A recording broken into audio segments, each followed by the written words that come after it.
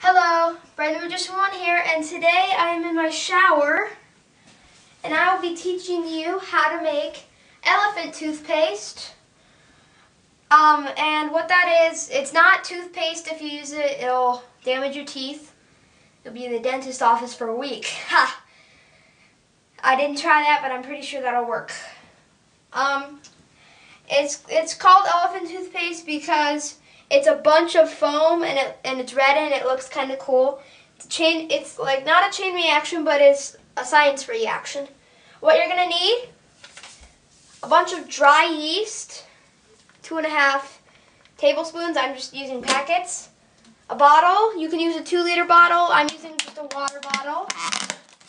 And my dad's taking off the label.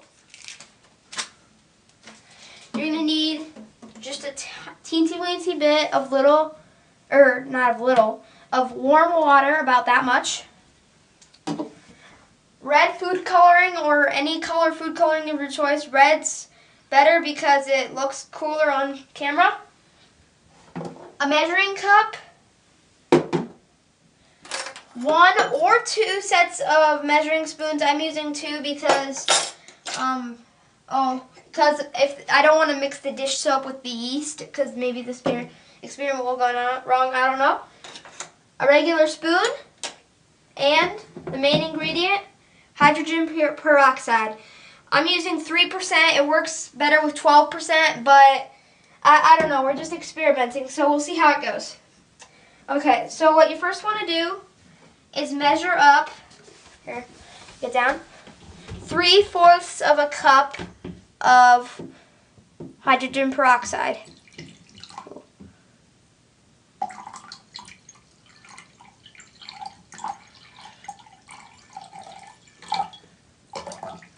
Takes a long time to get there.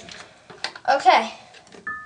Now, you want to take that and carefully pour it into your water bottle or just any kind of bottle. Don't get any of this on your hands, it'll damage your skin.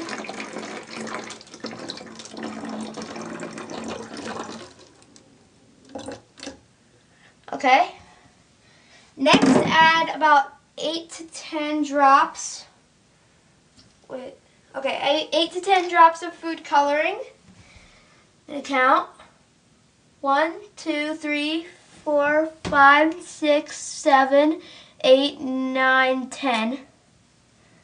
So now it's turning red. Next, you want to get your tablespoon out of one of your measuring cups, or measuring spoons, and you want to measure out 2 tablespoons of dish soap.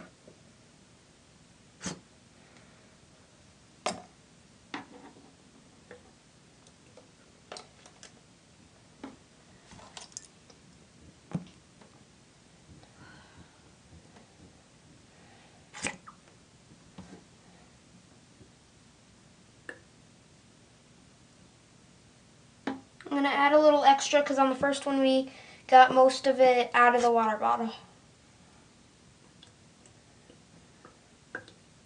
Okay, we'll put that over here, the dish soap here. Now you just want to consistently mix up the water, or the dish, all of these condiments, so you got a little bubble on the top. Next, you want to take your warm water, and I'll take the camera for this. You want to take 2.5 tablespoons of dish soap. My dad's going to open the dish soap and pour it into the yeast. Sorry, my bad. And pour it into here. So once we get 1, we're gonna stop pouring it and pour it into our warm water. Hurry. I don't want to make this video too long. Okay, that's good. That's good, Dad. And now we pour that into our water. Next, we add another.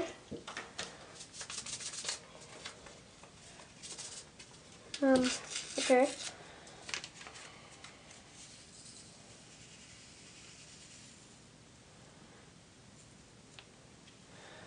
Okay, we don't have 2.5, so we're just going to use 2, just like the dish soap. Next, now my dad's going to take the camera again. And now we take our spoon and we mix for about 15-30 seconds. So we get it really thick. This is going to smell kind of bad. It's going to kind of smell like rotten chocolate milk. So if you've had rotten chocolate milk before, you'll pretty much know what this smells like. So you've got a pretty thick consistency here. It's very thick. Okay. Now we're ready to do it. Let me get all the yeast off. Now, you want to take that. Here's what's going to happen. Do this in a shower. Don't try this not in a concealed area where... The heck? What's wrong? Hang on.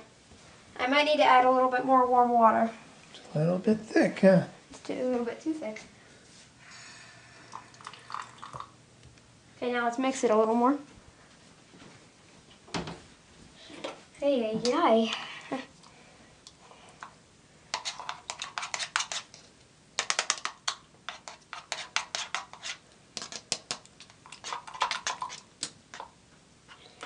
If that would have gotten in the thing, I would have ruined the experiment. Okay, now here we go. Do this in a shower or bath. You should immediately get a reaction. You hold that. Here. Here we go, it's going. Woo! It should be going a little faster than this if you use enough yeast and enough water, which my dad is going to do. He's going to add a little more.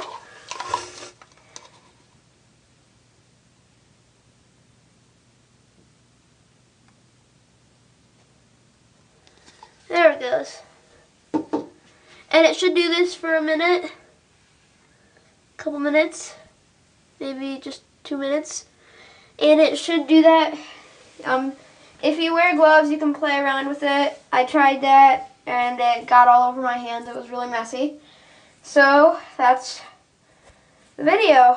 Let me zoom in. It should get bigger and bigger. See, if I zoom out and I come in, you can actually see it's still kind of going, just very slowly. And it should look like this if you use red food coloring. My dad's going to add a little more yeast. And there you have it. That's how you make elephant toothpaste. Bye.